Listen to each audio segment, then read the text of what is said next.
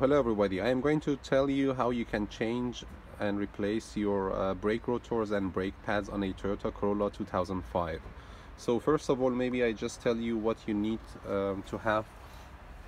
For sure you are going to use some brake rotors and the brake pads, and it's a good idea to have some wire brush and some bungee cords to later be able to hang the calipers.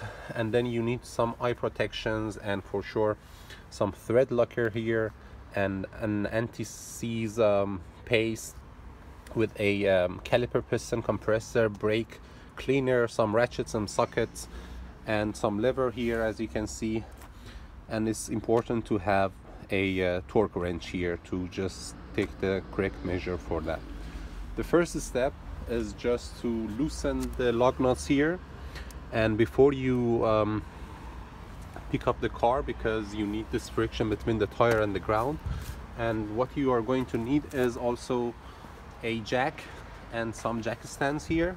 So we start with just loosening them here. Next you can just raise the car here and then put the jack stands underneath. So the only point is here to just check your car manual to see where you can put the jack stands. For example, in this case you can see two grooves here, and you need to put the stands in between because it is kind of strengthened here. And for the jack stand itself, you can see here there is a special place to put it there.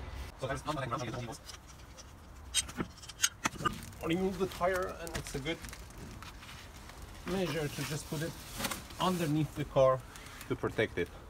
So from now on you can see here everything. A good idea is just to turn the steering wheel. I need to unlock it, and you can see the caliper bracket, the rotor itself, and the brake pads inside. Loosen this screw here. In some cars you can see that here there is another bolt, you need to fix it, but in this case, because of the good design, you don't need to. So just simply unscrew this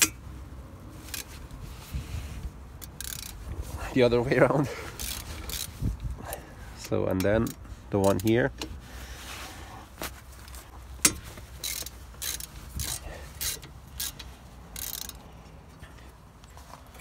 Before you completely open it now, you can just lever this screwdriver here.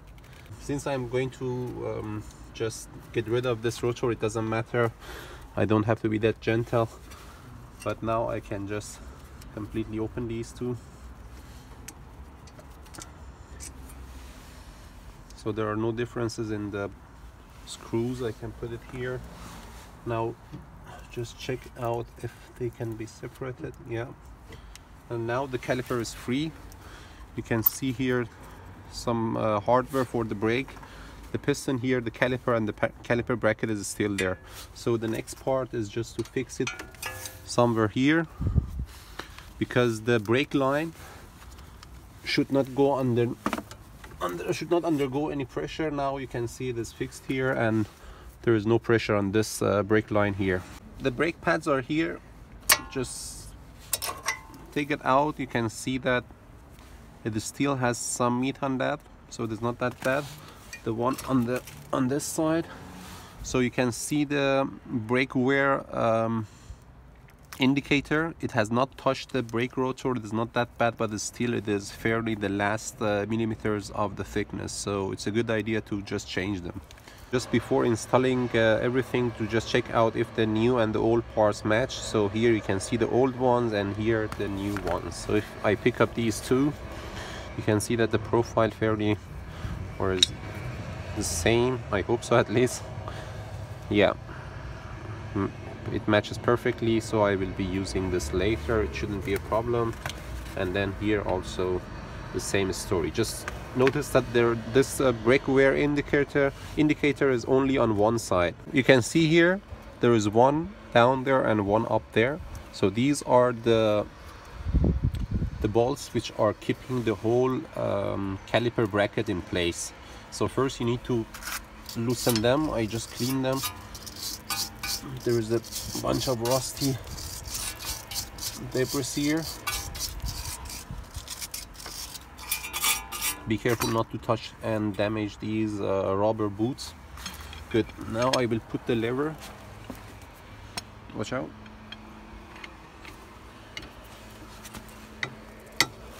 So now let's go for the upper one, and that's it.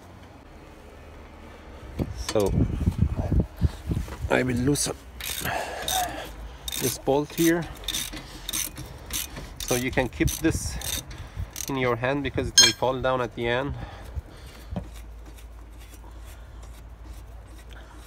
So it's always a good idea to just take a look at the bolt and see if you see any. You can see here some thread locker, some yellow color here, so it's a good idea later to just use them. So the next step is just to bring out the rotor. The thing is, you can use here some hammer to just hammer it from side to side, but it is fairly hard to do. But a better solution is just to use these bolts. You just screw them here. Let me do it first like that. It's better to do it symmetrically. So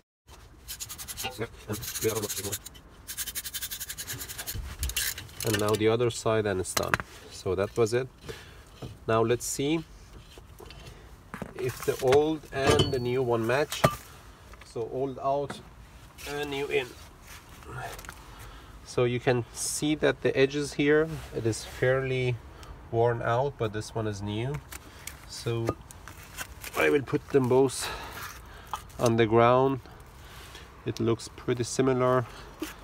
I mean, if I just turn it around, looks good. So let's go for the next step. The next step is to just brush here and make the surface rust free. You can use some like metal wire brush. Use eye protection glasses.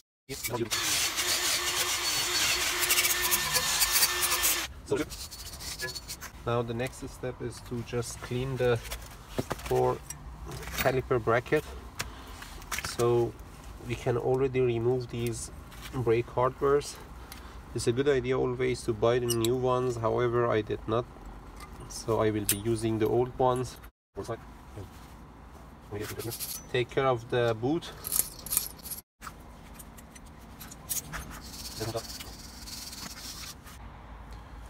So we are all good now. You can see that every piece is clean. There is no rust and no debris of the brake pads on that. The next step would be to put some anti-seize over that. However, before starting, I would like to just clean all these edges here because we are going to pump it down into the bore. So I will use WD-40, but not directly. So just slightly over this part and try to clean these edges.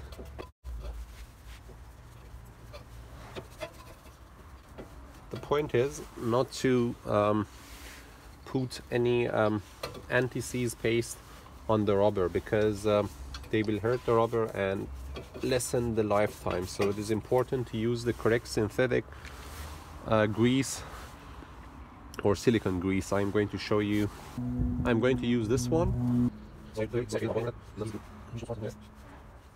but don't be so generous because you don't want these parts to come in contact with the brake pad and the brake disc and weaken your brake. Good. Now we are all good to just push this piston into the bore. The trick is just to use the old brake pad, use our caliper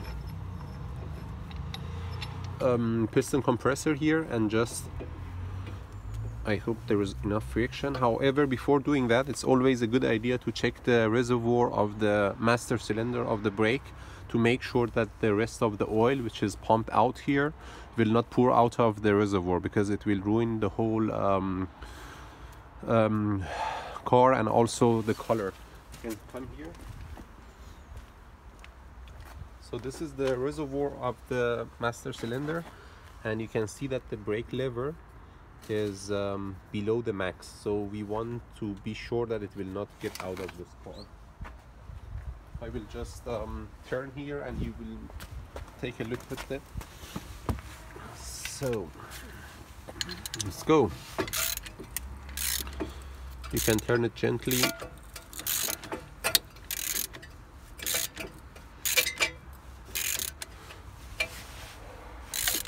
Now I am also at the same time looking at the fluid level.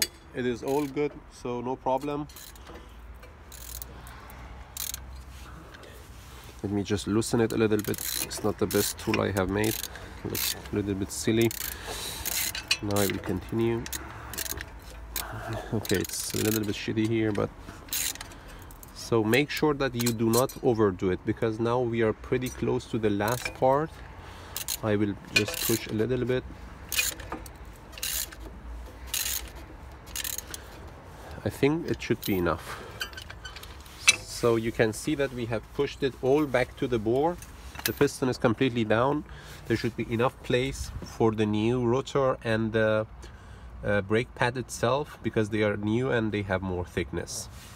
You can see here that the brake fluid level came up to the max. Previously it was here, now it came up to max. So once you come to the other side, I mean the driver's side, be sure that it will not get out. Otherwise you need to get some of these fluid out of this reservoir.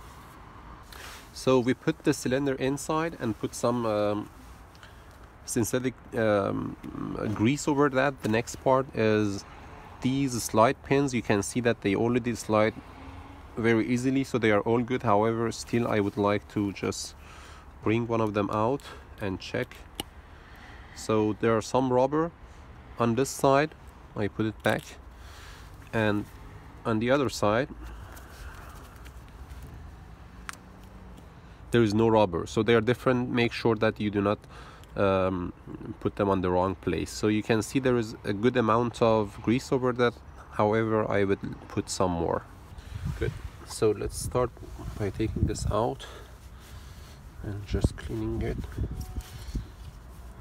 So just make sure that these edges are not rusted, otherwise you need to get rid of that by some brush.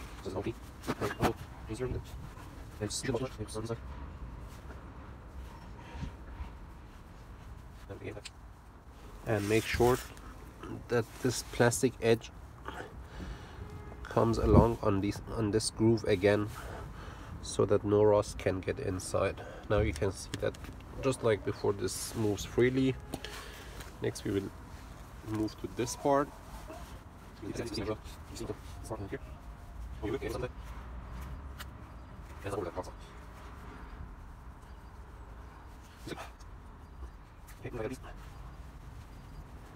Okay, now the slide pins are all beautifully placed and they can move freely. This is done.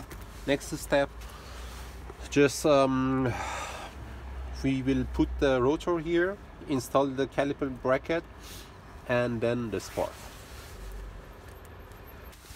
Good. The next step is to lubricate these contact patches where those hardware comes over that. So it's a good idea to first just lubricate these parts, and then also the hardware itself.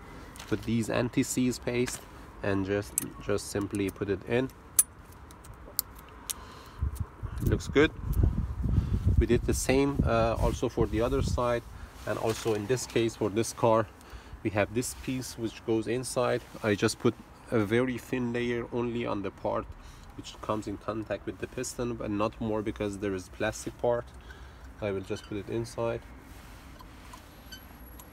Looks fairly good.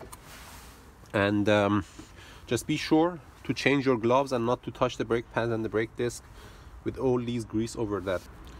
Good. So I will put also some of these anti-seize slightly on the edges which comes in contact, but as I said, just make sure not to put too much. Okay, this is one side. Let me check. Yeah.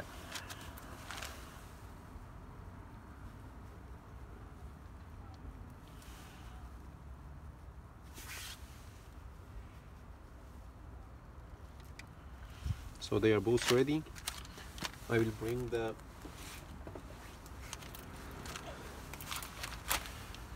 brake rotor. So here you can see that I have already touched it with my oily hands, and you are not going to put it like that. So before, use some brake cleaner to get rid of it, and some clean handkerchief maybe. And also one part that I have forgotten to put is here. So you are going also to put some here. Good.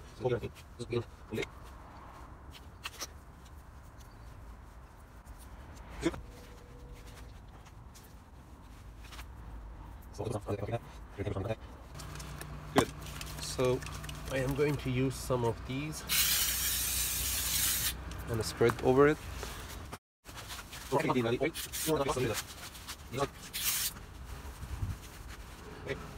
So I put the rotor. In order to fix it, use one of these nuts.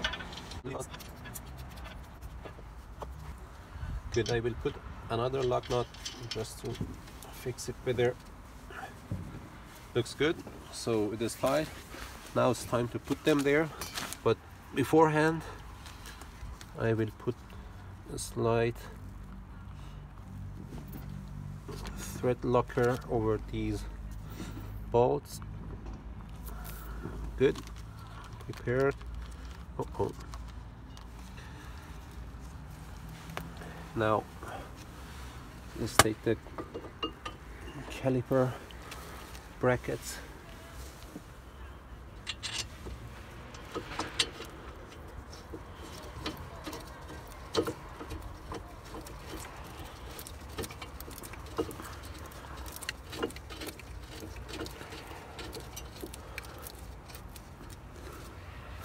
First one in.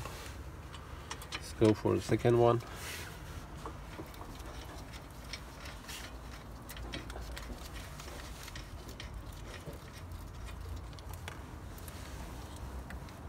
You need to torque them down to 107 Newton meters. This is now 107. We will just do this, and 17mm socket, put it inside. Done. Good. Now it's time to put the brake pads inside. So they shouldn't need really forces. And the one on the other side.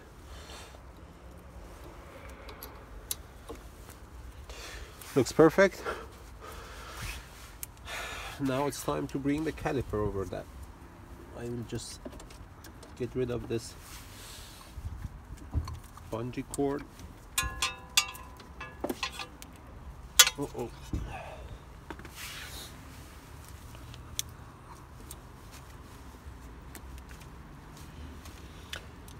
So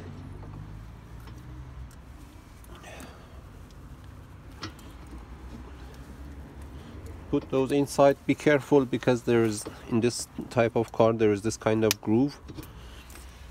So as you see here, it cannot be done like that. You need to turn it, and then bam, done.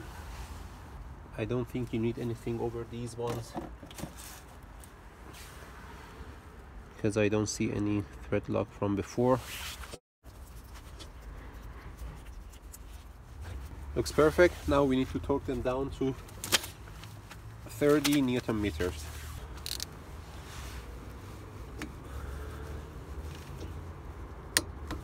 Done.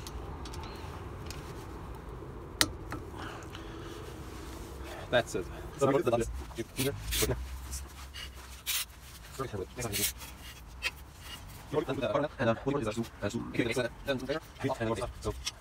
So this is the final step.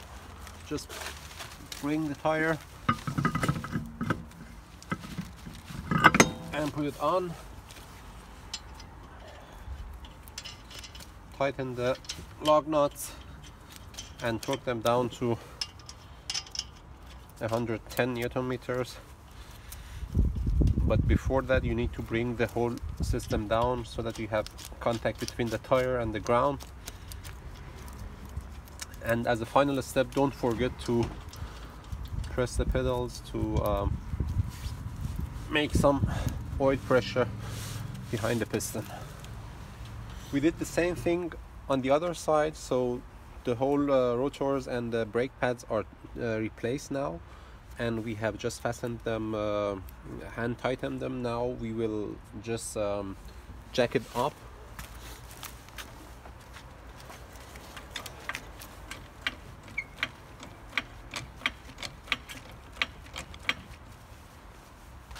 And remove the jack stands from both sides.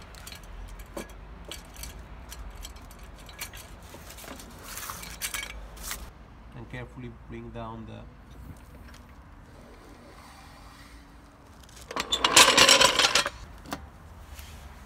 the torque it down to your spec from your car manual. In this case I think it is around 120 in a cross pattern.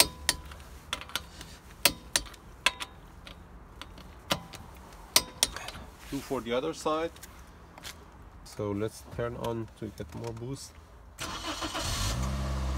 Now you can see if I press the brake pedal, there will not be, it goes easily, and after some times of pressing the pressure will boost up. So now you're all good to do. That was all about changing rotors and the brake pads on a Toyota Corolla. Thank you for watching.